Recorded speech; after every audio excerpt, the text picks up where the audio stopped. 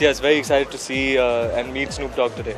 Well, I loved all his songs. Yeah, you know, he's been there for so many years. He's one of the forefathers of the genre. So I've been following his music ever since I was a kid, and till date, he's still banging the hits out.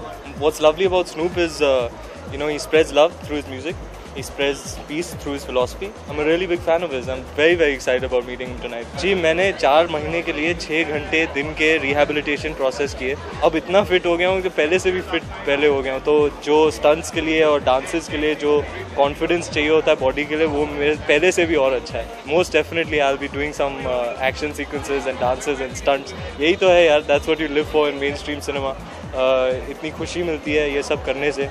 So I made sure that I'm fit enough to be able to do these things. To welcome Snoop Dogg, who's now Snoop Lion, to India, and to show him that we love him a lot and we know how to party out here as well.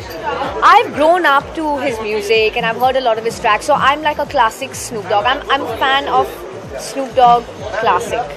I'm just being selective about the work that I do. You know, you have to be excited about the projects that you're doing, and that's what's mainly important for me. Not doing the number of films, but having a kind of quality to the kind of films that I do.